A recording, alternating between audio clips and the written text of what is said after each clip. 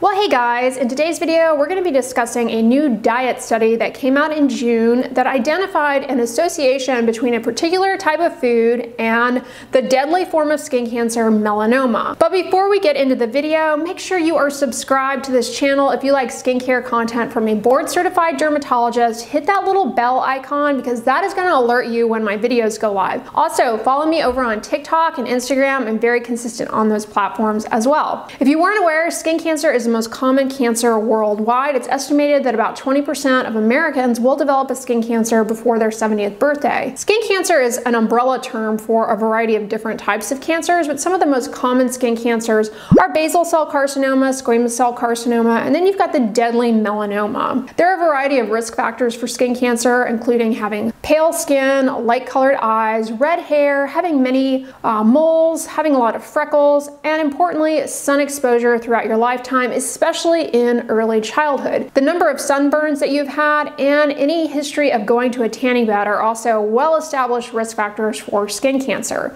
And then, of course, underlying medical conditions and certain medications can further increase your risk. To a certain extent, it is preventable through lifestyle modifications, namely protecting your skin from the sun by wearing a broad-spectrum sunscreen, sun protective hats, clothing, being mindful of how long you are outside. If you have multiple risk factors, such as having numerous moles, it's also a good idea to do monthly self-skin checks. I have a video all about doing a skin check at home, so I'm going to link that down below in the description box. If a skin cancer is caught early, it can be cured in many cases. When it comes to cancer prevention, diet is a hot topic issue. People want to know, are there certain foods that I should be avoiding to reduce my risk of certain types of cancer, or are there foods that maybe can help reduce my risk of cancer that I should be incorporating more frequently? As far as diet and melanoma, a new study was published in June of this year in Cancer Causes and Control that examined the association between fish consumption and melanoma.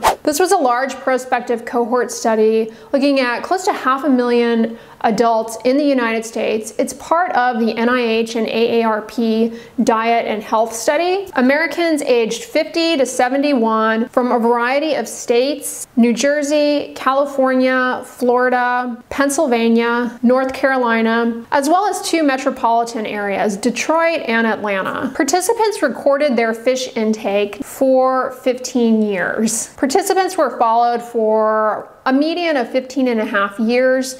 During that time, there were 5,034 malignant melanoma cases, and there were 3,234 cases of melanoma in situ, which is the early melanoma before it has really invaded and become more problematic. This study tried to control for a variety of other risk factors: alcohol consumption, smoking history, family history of cancer. People were excluded if they had a history of cancer, if they died during the study duration, or if they relocated to another location. The researchers really tried to control for sun exposure by taking into account geographic UV radiation, as well as the individual's exercise habits. They really were not able to properly control for cumulative sun exposure, which we know is a major risk factor for skin cancer, including some types of melanoma. And what this study identified is that individuals with the highest consumption of fish actually had an increased risk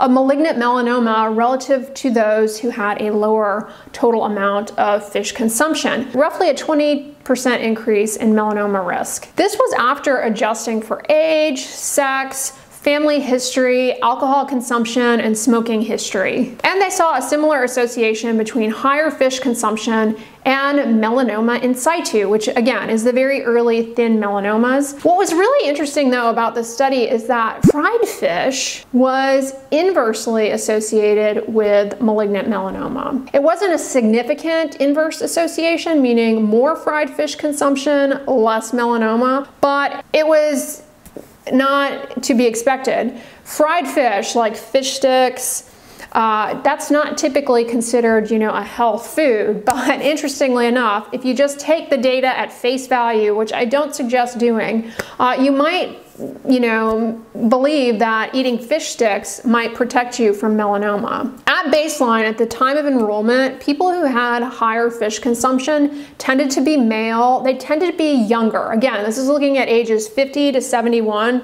People, closer to their 50s tended to be those with a higher fish consumption. They tended to have a higher body mass index, a higher level of physical activity, and they also tended to drink more alcohol. In general, they had higher education, and they also had higher calorie consumption. So, given what this study showed, does that mean that you should swear off fish? I don't think so. I really think that we should proceed with caution when interpreting studies like this, because remember, association does not equal causation. The researchers speculated perhaps the association was related to the fact that fish can absorb toxins from the water, like mercury, dioxins, polychlorinated biphenyls, and it's been shown that consuming fish, a high amount of fish, can lead to an increased level in these in the human body. However, this study doesn't actually look at any of those compounds. The association was seen with tuna fish and other fish, but it wasn't, again, seen with fried fish.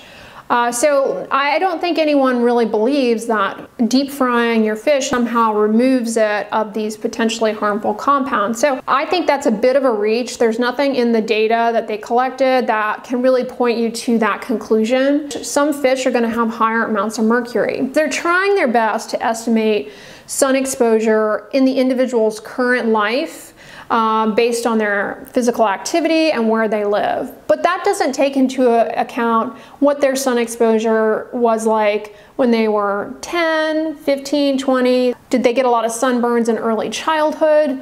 Did they visit the tanning bed? These things they were not able to capture. They also didn't capture other well-established risk factors like having red hair, or the number of moles that you have, or a history of going to the tanning bed, the number of sunburns that they've had in their lifetime. There are some other studies in the literature, albeit small, that actually suggest the opposite. You can go into the medical literature and find a study that will support whatever you want, but it's important to look at everything. And so there are actually some other studies, albeit small in comparison to this, that show the opposite. For example, there is a study that shows that Inuit people have lower risk of melanoma, and it's thought to be related perhaps to their diet, which is very high in fish. There also was a hospital-based case control study in Italy that showed, again, an inverse association between fish consumption and melanoma. That could be because of the quality of the fish consumed in Italy versus, New Jersey or North Carolina, where a lot of the participants came from. There's a lot of interest actually in consumption of polyunsaturated fatty acids from the diet in terms of melanoma risk. People have actually looked at this. Again, the data is kind of all over the place, but it's thought perhaps that certain fatty fish, the polyunsaturated fatty acid profile may actually be protective. It's not proven or anything, but all that to say, the data at this point in terms of consuming fish and melanoma risk are seriously butting heads. Does eating more fish mean that you are eating less of other things? There are other food groups that research suggests may be beneficial in protecting you against sun damage. Foods rich in lycopene like tomatoes, watermelon. Foods rich in beta-carotene like sweet potatoes, carrots, red pepper. Drinking green tea, which is rich in EGCG, may also have a protective role. There's even research suggesting that drinking my favorite beverage, coffee, may also likewise be protective because of the flavonoid. But perhaps people who eat a lot of fish, their diet maybe lacks some of these other micronutrients that could have more of a protective effect. It's not the fish, it's just the things that they are eating less of and replacing with more fish. In other words, maybe it's more about having a balanced diet. Not taking into account their sunburn history and the history of tanning bed use, history of the number of moles, I really think, you really can't make any solid conclusions here about the amount of fish consumption and melanoma risk. It's just, again, association does not prove causation. Eating a lot of fish may also be a marker of someone who spends a lot of time fishing and as a result gets a lot more sun exposure. Or maybe if you eat a lot of fish, it's because you developed a taste for it in your early childhood, spending a lot of time outdoors, at the beach, in the sun. This study also assumed that the habits at baseline remained fixed, meaning the consumption of alcohol, the smoking, and the exercise. But a lot can change in 15.5 years that could influence the results that they're seeing. Skin cancers start to appear in mid to late life, and therefore I don't really think that the age group and their eating habits is really going to appropriately capture foods that influence melanoma risk. I think if you already have the stage set for developing a melanoma, you can eat all the fish in the world. I don't think it's going to change whether or not you form a melanoma. I mean, maybe if you eat so much fish, there's so much mercury that you're consuming, it pushes you over the edge for maybe a more invasive melanoma. But I just find it a reach to say, oh, you had a little bit too much fish and that was the deciding factor. So there's definitely a lot more going on here that is not being captured by this study. And they don't capture whether it was fresh fish, prepared fish. Again, if you consume a lot of fresh fish, maybe it's because you spend a lot of time outdoors catching the fish and preparing it yourself, or you live somewhere more coastal where you have access to fresh fish versus people who eat maybe more canned tuna as opposed to freshly caught tuna. Well, they're not having that same level of sun exposure. The fact that the fried fish didn't end up being associated with melanoma also kind of hints at this. So yeah, at the end of the day, do I think it's worthwhile to reduce or eliminate the amount of fish in your diet because of this study? Absolutely not. I would make